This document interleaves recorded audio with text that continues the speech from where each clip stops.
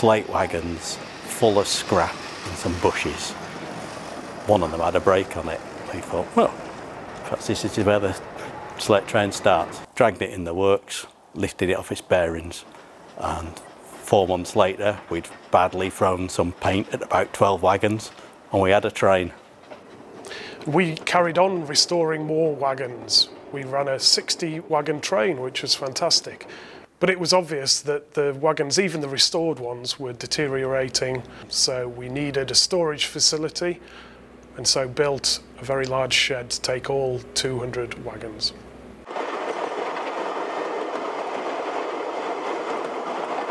Now we've got the original blacksmith shop as a heritage workshop. We've been able to make some really good progress.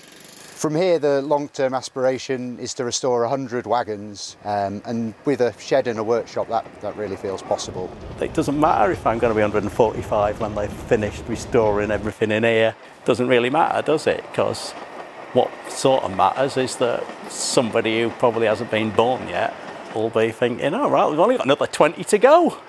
And then we'll be done, and then they'll all be done. And that'll be good, won't it?